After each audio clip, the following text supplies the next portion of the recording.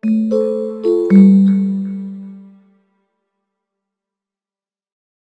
morning, good evening, good afternoon. My name is Keith Pascal. Today we're going to talk about an introduction to TQL. So TQL or TQL is topology query language. And that is a language that we use to get information from a configuration management database. It's a graphical tool that allows you to drag and drop. And that's a good thing because some of the TQLs that we create are very complex. And so the backend SQL would be extremely complicated. It's also a subsystem and it communicates with the UCMDB backend, runs those queries then the backend does, and sends the result sets back in memory to the system that is then going to display that. And queries are used all across UCMDB for analyzing, manipulating data, for processing data, for discovery, for integrations. There's numerous places that TQLs are used. So TQL is kind of the what and the how, right? The what being the data that we get out of UCMDB through the TQL subsystem. So you create your graphical query. That is the TQL subsystem. It sends that to the backend, which uses the data access layer to actually execute those queries, and then sends that data back and communicates with whichever subsystem it is that wanted the information. For example, correlation rules or reports, enrichments, views, input TQLs, discovery TQLs, trigger TQLs, integration points, so all across the UCMDB system.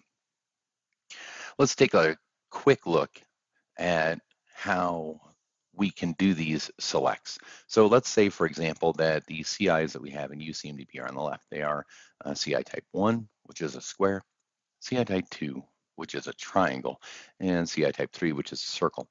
Now, this is not a really complete representation because we also store directionality, which is a powerful thing.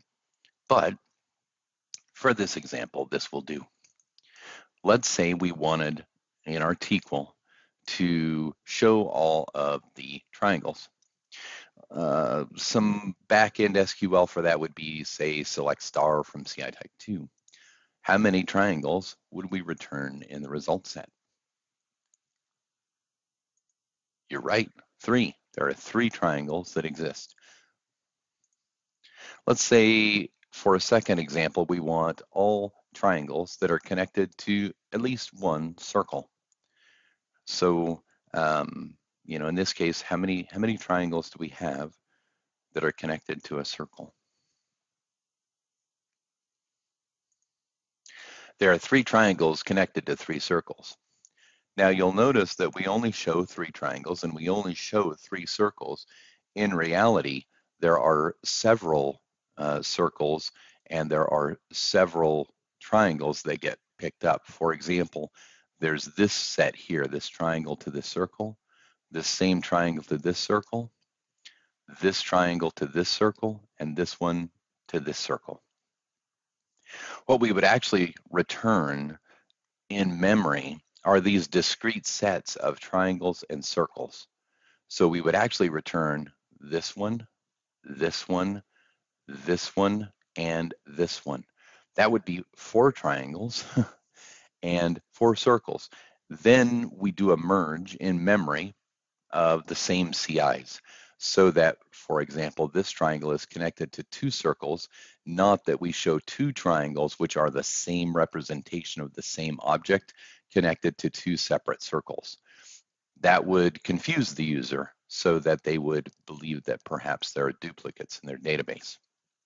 So we do get the discrete result sets and then merge them before we present them to the user. Now let's look at a little bit more complicated TQL. A triangle connected to a circle connected to a square. How many do we have in our database? Triangles that are connected to a circle that are connected to a square. And the best way to say that is actually a triangle connected to at least one circle which is connected to at least one square. That's correct. There's only one. There's only one in the database, and that is what we would return.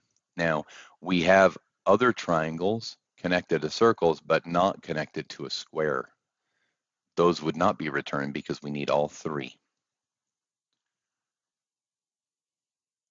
Thank you very much for your time. I hope you have a great day.